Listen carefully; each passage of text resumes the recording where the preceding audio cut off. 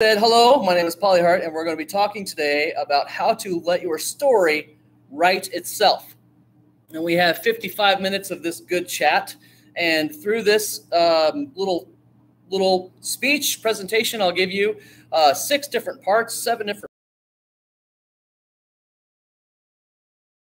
story write itself. There are certain stories. This is a short story collection. There's I don't know, a lot in here. Here's contents of part 1. There's a lot of short stories written in there, and some are flash fiction, some are short fiction, but a story is a story. And when you're writing a story, whether it be a play or whether it be a set of plays, Brian's newest book is second newest book, The Haunting Scripts of Bachelor Grove. Yes. Did I say the whole thing perfectly? Yes, you did. Okay. And again, that's at risingtide.pub. And Tracy has a new play coming out called Angel Eyes, the musical. And you can see show dates for that at Pegasus E&E. Whether it's a play or whether it's a story or a collection of stories, every story has to have a beginning. You've got to set it up, a middle, and an end. And then sometimes the end can be a tragedy. You can just have the whole thing go downhill. You can have the whole thing go uphill. Or you can have little loops and whatever you want to do. Whatever, that's fine. That's your story. But the story has to write itself, and I'm going to show you how to do that. So part 1. Your story will write itself if you understand that the goal of writing should be about life fulfillment. And here's a quote by Aristotle. What is the ultimate purpose of human existence? What is the end or goal for which we should direct all of our activities? And this is your story asking you these questions. Everywhere we see people seeking pleasure, wealth, and a good reputation, but while each of these has some value, not all of them can occupy the place of the chief good for which humanity should aim. To be an ultimate end, an act must be self-sufficient and final. Quote, there's that which is always desirable in itself and never for the sake of something else. So that's Aristotle talking to us. Our story through him is talking to us. Our story is calling to us to write it, and it needs to write itself. And we have to put the pen to the paper or the keys to the typewriter or computer. No one uses a typewriter. And you're like, okay, Tracy uses a typewriter. Okay, so the goal of writing for you should be to help the reader attain life, happiness, and fulfillment. So I'm going to ask you questions, and anybody in this room or anybody online in the chat bar there can chime in. What makes a good story? It speaks to you. It speaks to you. Has a beginning, middle, and an end. It has a beginning, middle, and an end. Rock, I'm a parrot. Okay. There's movement involved. There's movement. The storyline has to move. If it's not moving, it's dead. It's dead. It's not just a piece of paper. It might as well be blank. You might as well have not written that story. Because if it's not moving, the tree died for a reason, and that was to tell the story. The tree died for a reason. Every writer has that part, and they'll find it in the middle. And you've got to have something in the middle, otherwise everyone's going to fall asleep. So you've got to keep the story moving. These are called pinch points, and you can learn about those online. But a pinch point is something that happens to your protagonist to get him moving. What happened to Luke Skywalker? Uncle Owen died. Wow, I guess I better go visit Ben. Ben, this was your father's. You fought in the Clone Wars? Oh, let's go to Mos Eisley. Whatever, the whole story. What makes a believable story? Different answers. One where the audience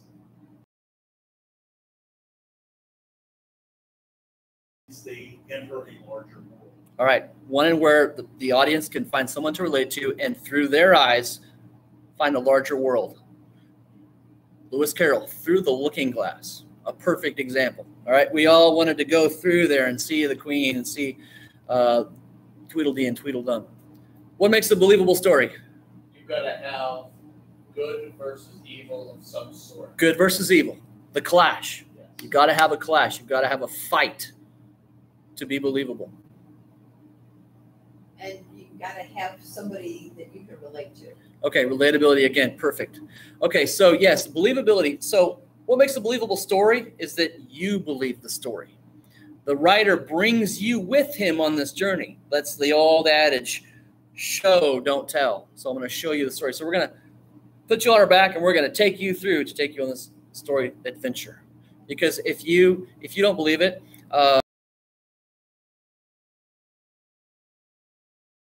you still here? He breaks the wall on purpose because he wants you to know that it could maybe not be believed, or could it be believed? So when you break the fourth wall, it's bad in a book because they fall out. They're like, wait, what? I don't want to, unless they're doing it on purpose, and that's a very specific, different type. We'll talk about that later. So what makes a story easy to read, or contrariwise, what makes a story hard to read? Language, a common everyday language. Whether you're using common everyday language or if you have to go to the thesaurus every 5 minutes to figure out what they're saying. Yeah, if you have to go look it up. Have you ever read Catch-22 or tried to read Catch-22? Horrible, right? But it won awards. Well, we don't know why. But yeah, if you have to stop and go, and if it's not in a footnote, and if it brings you away from the story, then you're going to be hurting for believability because you want. And it's different if you're reading a book about Irish people and you got somebody with a really thick accent, and you can kind of tell by the writing that they have things that are written in that accent. That's okay for me.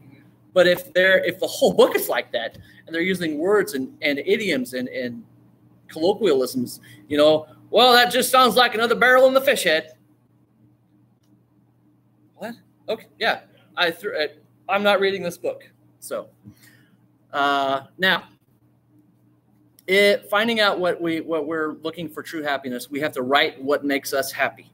And when we find through Aristotle, we have to find that goal fulfillment. We also have to understand what makes us unhappy. And I'm going to skip a little bit because I have a little something to talk about. What makes me unhappy when I was unfulfilled and this is in movies, because unfortunately today's audience, you're going to be more familiar with movies than you are with books. So I took 2 movies and made myself tell you about how I felt unfulfilled and fulfilled.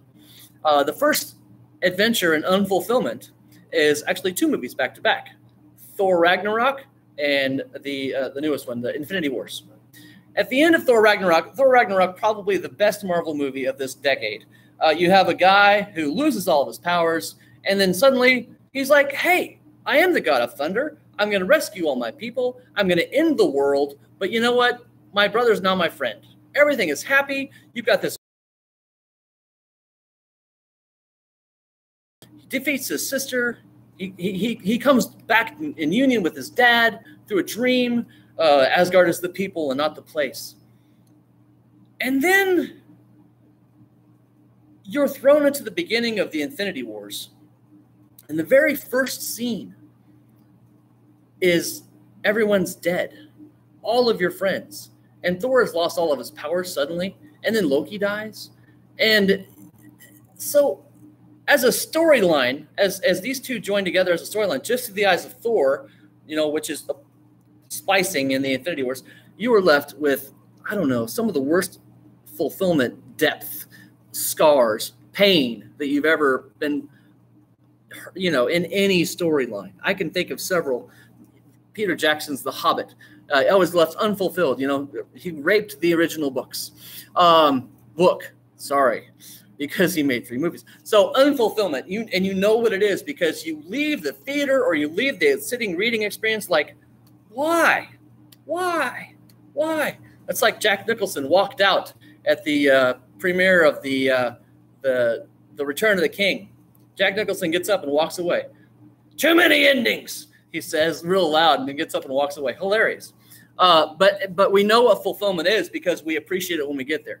All of the things that they introduced at the very beginning, Chekhov said, if you introduce a gun in scene 1, it's got to go off in scene 3. So all the little things that were nagging at the back of your mind, well, what about Mrs. Mulligan's aunt? Oh, she got married to Tom. Oh, even that tiny snippet was tied together. And I can think of the Bronte sisters were great about this. Everything is tied together. Mr. Darcy. Oh, yes, perfect. Wonderful. So we're left with fulfillment. And as a movie, has anybody seen Memento? Okay, Memento is Guy Pearce. And it's about a man who has short-term memory loss, and the entire thing is filmed backwards, or it's in backwards sequence with intermittent splices of a forward secondary scene. telling the story. So we end up finding out why the guy dies at the very beginning of the movie, which is the very end of the chronological sequence. One of the most fulfilling movies that I can think of, and as a matter of fact, it's still in the IMDb top 25 of all time. Maybe it's in the top 50 now. Maybe it's slipped.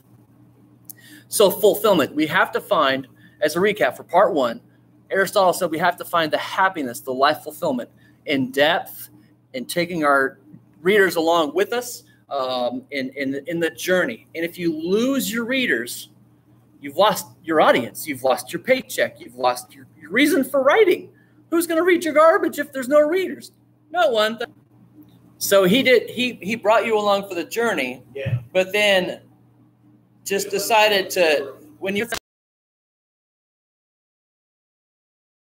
Yeah, it would be like parking in Alexandria, Virginia, giving someone a pair of binoculars and saying, okay, look at the binoculars. There's the Washington Monument, there's the White House, there's Congress. Okay, back in the car. I pitched that book across the room with all my might upon reading that last page. I vowed never to read that author. Good, because you have to, when you bring your characters along for the journey, at the very end, you have to tell them. Well, just like I'm doing right now, you tell them where you're going. You tell them as you're going. And then when you're done, you tell them where you went. You have to say, here's what happened all the way through. And you can't leave your people hanging. You have to fulfill all of, it's just like, it's like rape. It's like, here's all the sex, but see you later. You're like, well, where's the foreplay? And we, all this stuff. And then, anyway, it's a terrible analogy, I know, but It's a terrible it's bad. You're very apt in this case. Not for rape. I don't know. That's how pretty much I felt pretty violated by that book. So I spent good American money on that thing too. Michael Crichton passed away and left a posthumous book called Micro about people who get shrunk, infinitesimal size, and are left out in the jungle. Now, he didn't finish the book. Someone else finished it for him. But at the very beginning, you have some great characters, and then you have a couple of feral individuals who are just there because of the paycheck. But the writer, as soon as Michael's done with what Michael's written, he just kind of kills off the main characters and lets the other two guys finish the story. And my wife and I were, listening to this on when Cracker Barrel still had their return policy on book on tape or book on CD, and we were so angry. I found myself speeding. What did he say? What? Are you kidding me? So I was, I vowed never to read this fella again. It's like the Robert Ludlum series, The Bourne Supremacy, and he's got somebody else writing it now, another series called something else, and he's horrible. And it's like the Splinter in the Mind's Eye, the first Star Wars novel. It's just so it's garbage, and you don't want to touch it because you can't relate. They don't take you all the way. They don't pat you on the head and tell you to have a good day. They don't give you any payoff. Part 2. Your story will write itself if you understand the goal of the writer is to present the story. Here's a quote from Stephen King. Writers need to look into themselves and turn towards the life of the imagination. To do so, they should read as much as they can. If they want to be a writer, you must do two things above all others. Read a lot and write a lot, he says. Read widely and constantly work to refine and redefine your own work as you do so. Earlier, I was asking Tracy Rosa if he, as a playwright, has ever rewritten and changed. And the answer was yes, but when you're done, you're done, right? There's a finality. There's a difference between a rewrite and then tearing it all up and starting over. There's a difference between a rewrite and a tearing it all up and starting over. Stephen King, talking about him, he wrote Carrie, and he went through the drawer and said, I'm going to throw this away. His wife said, what are you doing? Don't just lock it up. So he locked it up, I think, for 20 years. And then maybe it was 16. And then it got it out again. He says, okay, honey, help me with this. I don't know anything about teenage girls. I don't know anything about this, and this. So she helped him, got him through some stuff. Then he put it out there. Boom, instant hit. He was a a golden child after Carrie. But I mean, he had a lot of work to get to that point. But we have to constantly define and redefine and redefine and redefine who we are as a writer. No one is going to take yourself seriously if the story. No one is going to take your story seriously if they do not take you. If you do not take it seriously, that's the one. That's the one. Thank you. The third time's the charm. If you are writing and you say, I think my opinion is this, that's a mistake because you're the writer. This is your story. The story is telling you and pulling you. You have to let the character say that. You can't say that to the audience because the audience needs to understand that you are in control of it. It's not maybe. It always is. You are uniquely gifted to guide the story into its fullness. Only you know where this story is going to be headed. And you should not let your readers cheat. I mean, if they want to read the back of the book, they're idiots. But they suspense and mystery. Yes, you're taking them on a journey. But what's around the corner? Who knows? You know. I know. The writers know. But you have to bring your readers with you because you got to pull them. You got to bring them in. You must give the story its ship. And then you have to give it its sea. And then you have to give it its weather and the crew and the final destination. So everything that this story is, you have to give it. There's nothing left to chance. Jack London, he will write 30 pages about how cold it is. I can't do that. But Juliet Marlinier can write 30 pages about a tree. I can't do that. So somewhere in there is a balance where you have to find out, okay, should I be talking about this tree or the rabbit that lives underneath it? What's pertinent to the story? Kevin Smith, who directed Clerks and all of Kevin Smith's things, he got to work with Bruce Willis on Die Hard 5, I think it was. Die Hard with a Vengeance is what they called it here in the States. And so this is Kevin Smith's first big film. And so he gives Bruce a script. He's looking through this part in the script, and Bruce just rips out a page. And Kevin's like, what are you doing? He said, this is chuffa. And he says, what's chuffa? It doesn't need to be there. You walk into the bar, you say hi to the dog that's there because the old man with the cane brought his dog in, and then you go to the back room to beat up the guy. The blind man and the cane of the dog, chuffa, throw it out. You have to take and cut away what's not necessary. Have you ever had to do that, Brian? Yeah, I heard that story before, yes. And it is true. As writers, we do have to make sure that every word, every page, everything we do serves the cause of the story and gets us closer to the end. He said, serves the cause of the story. So we have to have a working knowledge of how stories work. How a TV show works, and if you want to go watch any Simpsons episode, you can understand how a TV show works.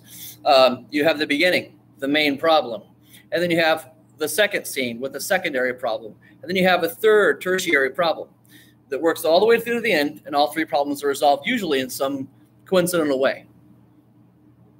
Dumb.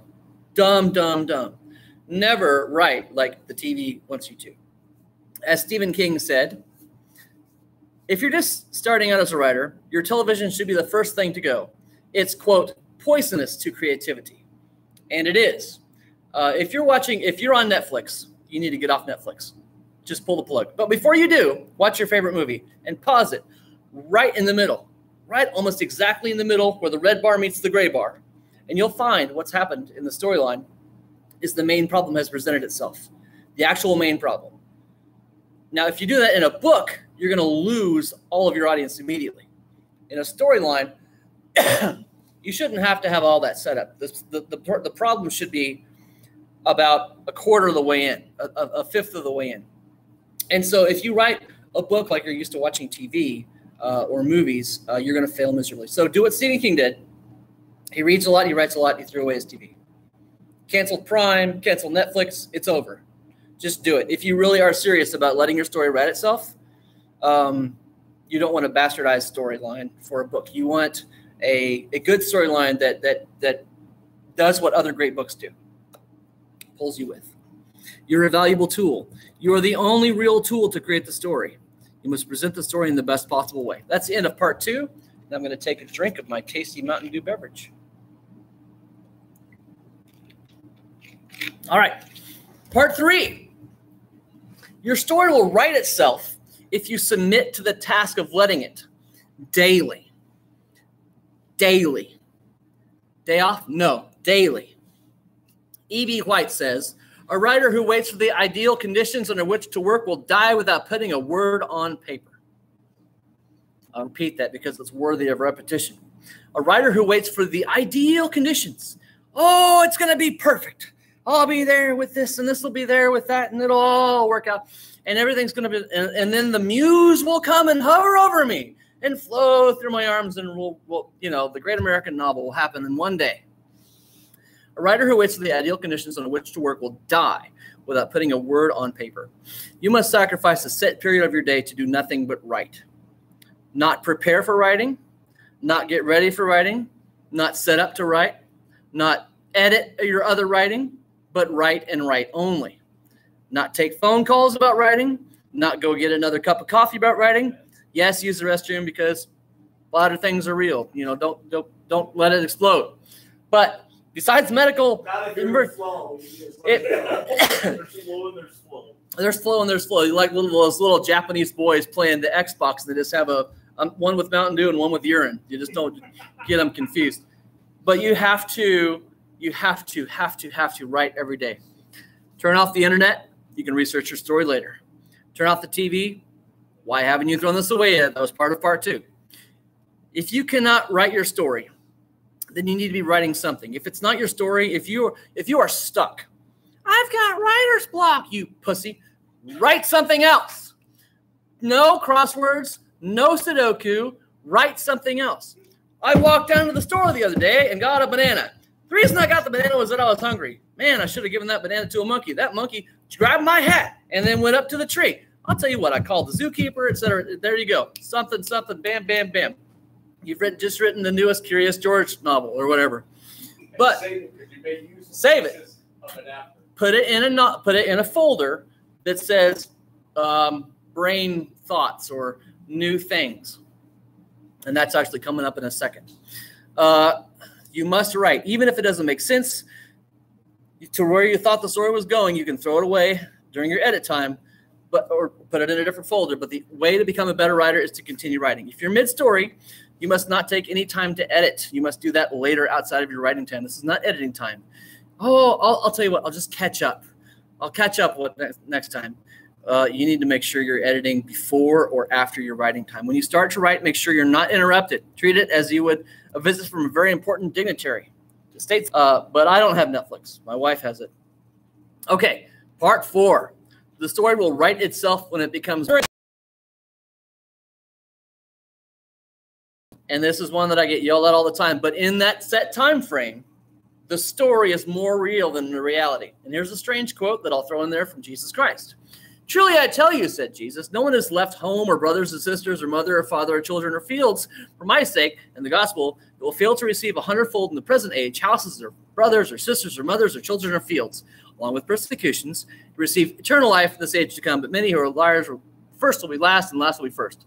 The point is this. If you forsake all of your extracurricular garbage, catching up on the whatever, catching up on the whatever, catching up on the, it doesn't matter, catching up on the garbage, catching up on the BS or whatever, all this extra stuff can be thrown away. Because there's only 2 types of people in the world. There's the people who make and there's the people who take.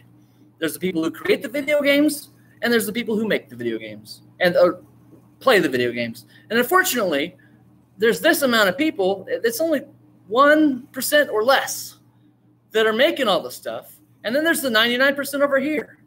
Well, I am not the 99%. I'm part of the 1% who is a creator. I'm taking that phraseology and turning it into a different story. But as a creator, I want to rise above. And Bill Gates is now my peer. Steve Jobs is now my peer, not in the theft department, but the actual intellectual property creation department. You know, okay, so Steve Wozniak, not Steve Jobs. There we go.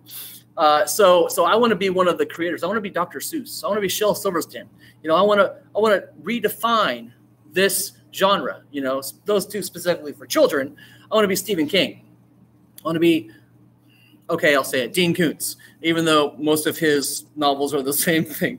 Man meets girl, supernatural event. They escape for their life. They have a stalker. Everyone dies except for the girl and the guy. Okay, there's Dean Koontz for you. But being part of the small percentage of the creators, you have to be willing. Just like Brian said about getting rid of the stuff, the chuffa that doesn't matter. You have to be willing to take and cut away things from your life that are part of the, if you're American, the normal American experience. You know, you get up at 7 to feed the dog, to take the kid to school, to go to work, to come back home and mow the grass and drink a beer and watch the TV for the latest football event and go to bed. Maybe you get lucky once a week, twice a month, whatever. Yeah, I don't know. The normal American experience, you know? Okay, once every 5 months on the anniversary. But whatever the case may be, that normal American life has to be broken. There has to be a crack, and you have to see the garbage on the inside and be willing to take the shovel of hard truth and get rid of that stuff.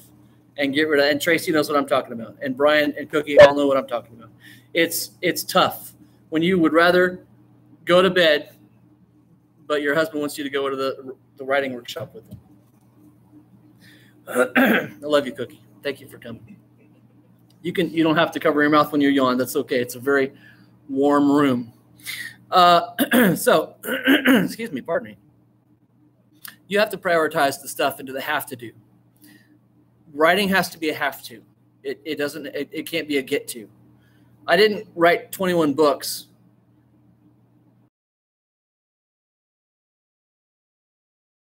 with have to this and have to that, and not including God, Jennifer books above my 9-to-5 job.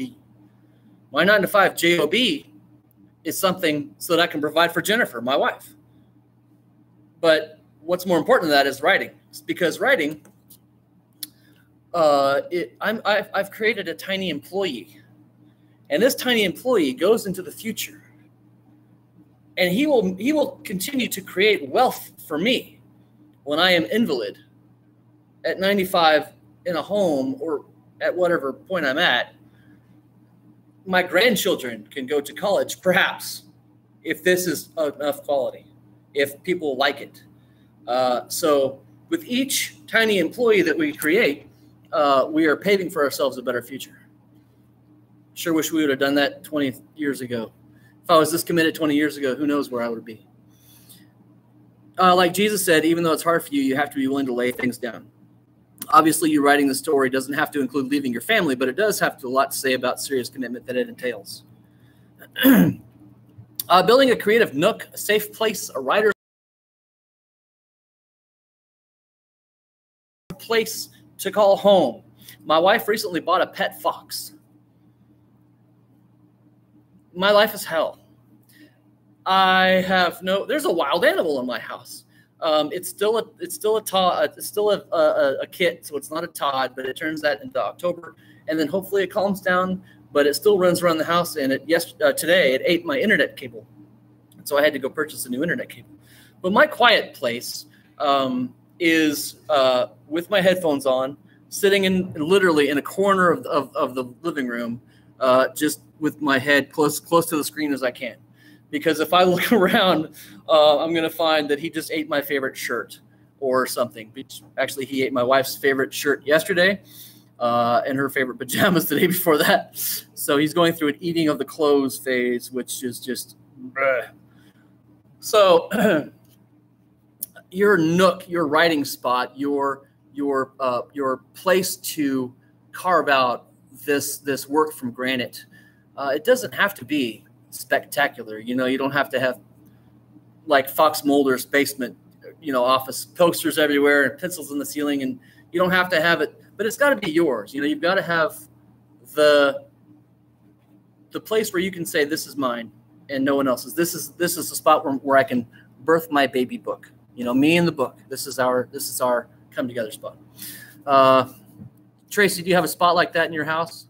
I have 2 spots. Two spots. A spot outside and I have a spot inside. 2 spots, one outside and one inside. When the weather's nice, I'm outside, and when the weather's not, I'm inside. But it's every day. Every It's one day. of those 2 spots.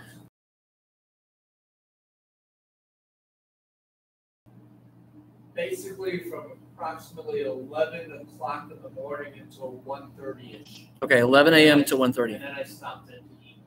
Okay, and then you're And done. Then I'm done from writing, but my brain never shuts off. Okay, I'm constantly thinking about other things and making notes and making notes. Maybe she should have said this when the or whatever to go back to do an edit, or oh, this one here I think I want to work a sequel on, and I want to do this and this and this with that character. So your brain never stops So- churning. so Yeah. it's always churning.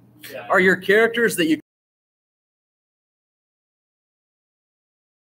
Of my friends, some of the characters were people in my past, and we changed the names.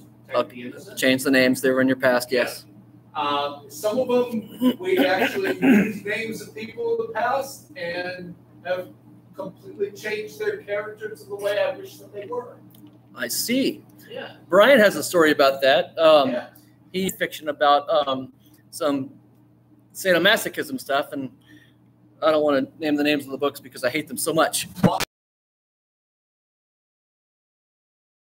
Yes, it does work. Now, what I've done in the past is I've taken famous people like Frankenstein or Zorro, and I've given them names like Jim and Ted runs in and saves the day, and then high fives the wall with a painted red hand and left his mark.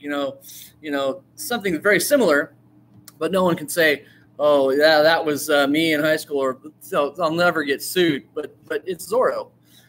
So I've done things like that. I've stolen famous characters.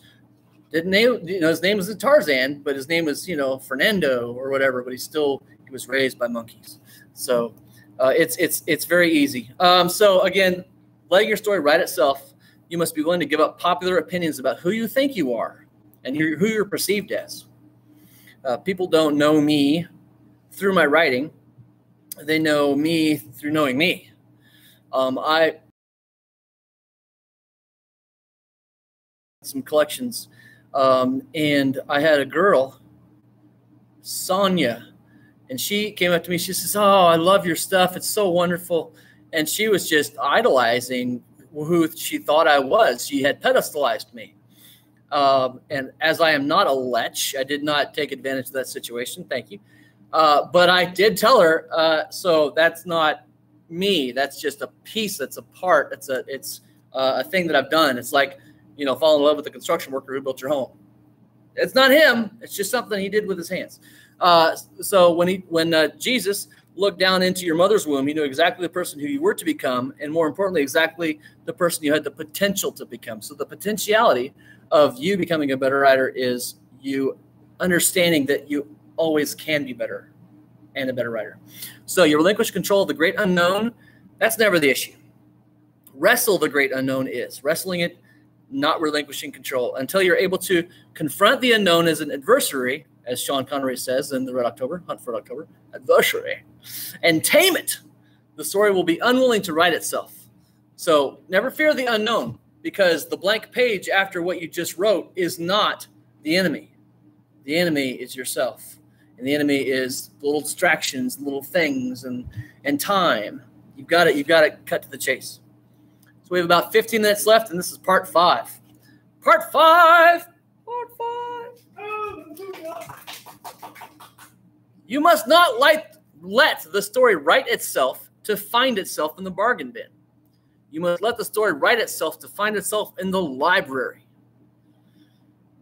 I know a lot of writers on Amazon.com who write garbage, and they write just to write, and they fill the books, the book aisle at the Amazon fulfillment store in Lexington, Kentucky, or wherever it is, with just garbage, paper garbage. The tree made a sacrifice for that garbage, or did it make a sacrifice for a good book? There's a movie called Finding Forrester. Have you guys seen this movie? It's a great movie. If you guys have not seen the movie, Spoiler alert. It's about a guy who writes a book. And a young black man who lives in a black area of town, to be a black area of town. He's an old Scottish man. I think Sean Connery plays a Scottish man. And it's called Finding Forrester. This young boy finds Forrester. And they ask him, or rather he poses the question to a class one day and says, everyone always asks me, why the one book? Well, I only wanted to write one book. I didn't feel that any other book idea I had was worth it. So he wrote a bunch of, and he made his entire life's money off that one book. And it's like the guy who went around as a shoe salesman in the 1920s. He had one pair of shoes, diamond encrusted shoes. Door to door, every day of his life. Everyone loved him. And they asked him the price. Well, how much for your shoes? $1 million. They'd all turned him down. And so he was asked, why that price? He said, well, I just have to sell the one pair. So if you have that book that you've been working on, and what is his name? Ernest Clive, the fellow who wrote Ready Player One. I'm gonna slaughter this if I don't. Sorry, kids at home. Clive. Oh, Pish Posh, it's showing me the movie. Book. Ready Player One book. Author. Ernest Cline. I was so close. Ernest Cline. Ernest Cline wrote a book, Ready Player One. And his story is much the same as Jars of Clay music band. Ready Player One was a really good book. And sensation, and they bought the rights to it, and they made a movie, Ready Player One. And it's gorgeous. It's a gorgeous, beautiful book, and everyone here should read it. However, his new book, Armada, his second book, is complete trash. There is nothing wholesome about this book. He copy and pastes every TV trope and movie trope and just throws it in this book, hoping to make it a success. He, in the book, mentions 3 times Ender's Game. And what is the book? It's basically just a copy of Ender's Game by Orson Scott Card. He had a great idea with Ready Player One. He probably worked on it a very long time.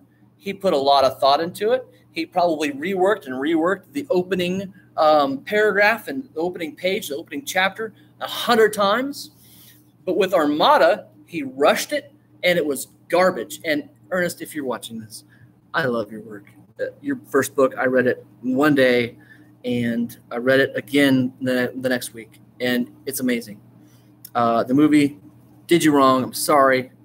That's just how it happened. The movie is garbage as well. They didn't have all the rights to all the cool stuff, so they put the Iron Giant in it, and it was horrible. And the last 20 seconds in the movie, well, but as writers, when we work on our first script, just like Jars of Clay's first album, all the rights were sold to every song on that album, and then their second and third albums were trashed. The band broke up. We have to keep on keeping on, push, make it wonderful. We can't release a Tucker car.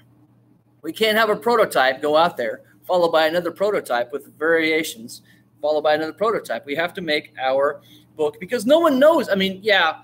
So, Polly, when's your first book coming out? They're going to do that to you. They might not call you Polly, but they're going to do that to you for years and years and years.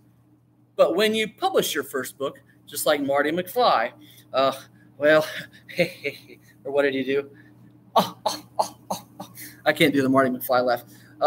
At the very end of the first Back to the Future, he was so happy and so proud, and he was a sensation. So aim for perfection because you'll hit imperfection every time. But if you aim for imperfection, you'll just be in the slump, the garbage, the sewer. Okay, part 5 is here's a quote by Enid Bagnold. And I don't know who Enid Bagnold is, but it's a good quote. I think she's a blogger. Who wants to become a writer and why? Because it's the answer to everything. It's the streaming reason for living, to note, to pin down, to build up, to create, to be astonished at nothing, to cherish the oddities, to let nothing go down the drain, to make something, to make a great flower out of life, even if it's a cactus. The story will write itself when the characters in the story are writing the story in place of the story writing itself. So when your characters become alive, then the story happens. There's life in your story, or it will be dead before it hits the stands. Don't confuse the plot. Sometimes what seems to be a great idea in your story is just another story waiting to be written. Like when Tracy thinks about all this stuff. Who is she? She is the author of National Velvet. The author of National Velvet, probably a New York Best Times seller. She is Enid Algernon Bagnall, Lady Jones, CBE. CBE. British Empire. Yes. 1889, Manchester, United Kingdom. Okay. So you're close. She's a very famous historical author who I do not know of. Yes. Okay, But so had a great quote. okay, here's what I promised you earlier. When I talked about your catch-all folder, H.P. Lovecraft had something in his back pocket every day. H.P. Lovecraft, The Commonplace Story. And it was just a little tiny journal. And he would write in it, a reindeer comes from the fog and becomes a vampire. And that's all he would do. He would just write these weird ideas, you know. I fell down the staircase and wound up in hell. You know, if you want to hear some weird ideas, and again, one of my heroes, Stephen King, read the short story collection Skeleton Crew. Amazing. The rats in the basement one blows me away. I can't get enough of that story. You have to keep all of your ideas. Tracy was telling me a story where he and another actor were two secondary and tertiary actors, and the main actor of this scene was supposed to be in a card game, and they were all three playing cards, and he had 90% of the dialogue. So what happened was the curtain opened, and that main man wasn't there. He was sitting off to the stage behind the curtains. They call it in the wings. And so Tracy and the oh, is John on the toilet? Well, where's John? And they kept waiting for John and waiting for John and waiting for John, and he never showed up. But they were able to piece together the main parts of his speech so that the show could go on. Nothing about anything is commonplace. Something like this happens, and you're like, my main idea is missing, but I can cobble together something and then make it work, and then keep writing, keep writing. Now, later, during your edit phase, you'll find John, you'll pull him from the wings, you'll sit him down. Sometimes you like, I know I'm missing something. I'm an idiot. I'm a fool. And you'll be at Denny's getting a salad. I don't know why you're at Denny's getting a salad. It's a bad place to get a salad, but there you are. There you are at Denny's getting a salad, and you find yourself overhearing a snippet of a conversation from 2 tables away, and they say something that sparks the imagination in you. You're like, aha, that's it. Let me get and you write it down. Glean from everyone. Glean from every situation. Tracy is using that scene and putting it into a new play. This part of his life that was in another play is now becoming part of a new play. It's more of an art form to make those old-fashioned limestone chimneys out of those rocks that mismatch. And you're like, how did they sit there? They sat there. They're like an autistic child with Legos. Oh, I'll just do this and this and this. So sometimes cobbling is more important than the hard work that we do, because it's genius. You're like, wow, that fit together so well. Stephen King says, the road to hell is paved with adverbs. Trying to become a great writer is like trying to become Mount Everest. You can't try to become a great writer. You either are or you are not.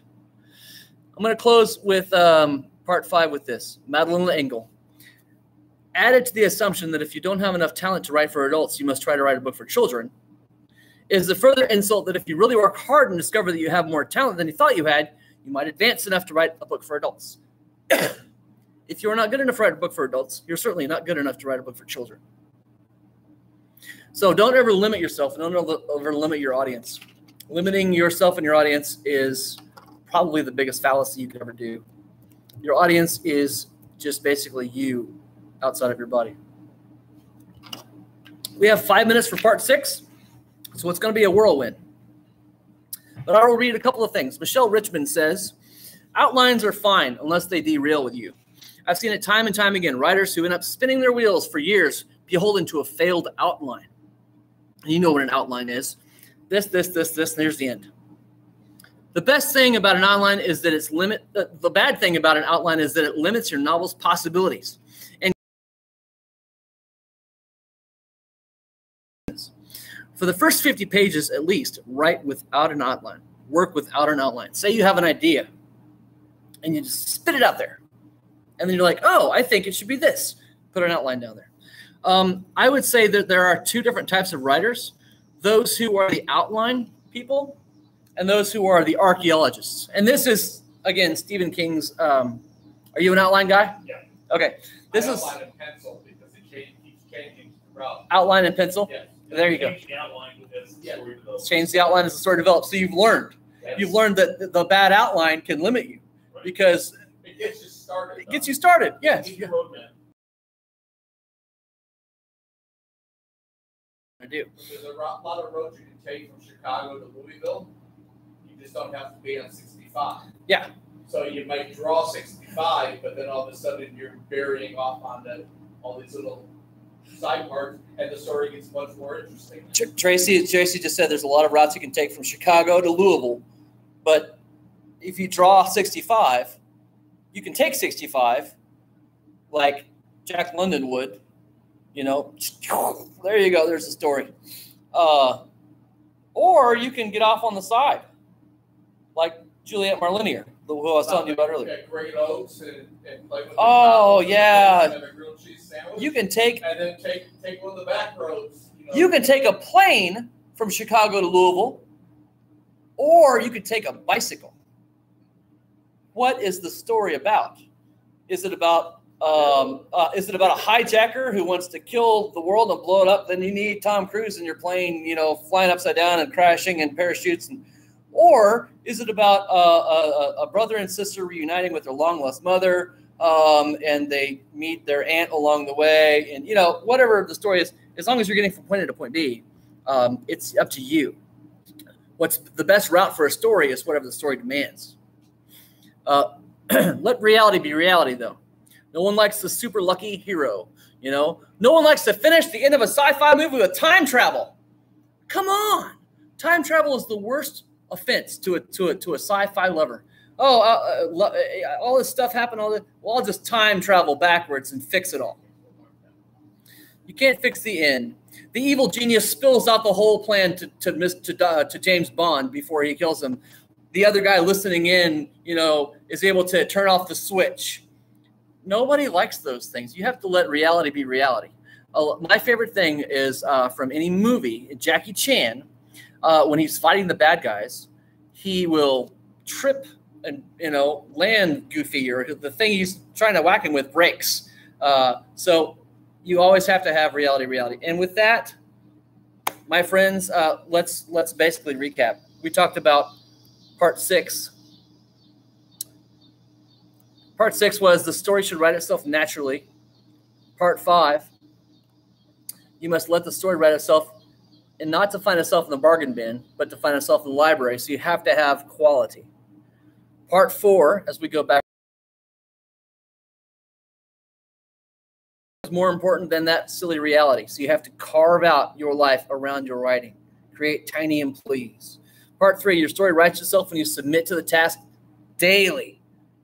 Every day, 1 hour, 2 hours. They start with 15 minutes. I'm going to write for 15 minutes a day. And as you continue, you'll find, yeah, I fulfilled my 15 minutes, but today I wrote more. Don't increase that more automatically for the next day. Keep your 15 minutes for a while until you continually add the more. If you add too quickly, then you're going to disappoint yourself. Sorry, I didn't say that first. Part 2, your story will write itself when you understand the goal of the writer is to present the story, not to sell the book. In part 1, your story will write itself when you understand the goal of writing should be about life fulfillment. And we'll read that quote by Aristotle again to close our talk today. What is the ultimate purpose of human existence, says Aristotle? What is that end or goal for which we should direct all of our activities? Everywhere we see people seeking pleasure, wealth, and a good reputation. But while each of these has some value, none of them can occupy the place of the chief good for which humanity should aim. To be an ultimate end, an act must be self-sufficient and final. That which is always desirable in itself and never for the sake of something else. So that's our talk for the day, how to let your story write itself. My name is Polly Hart.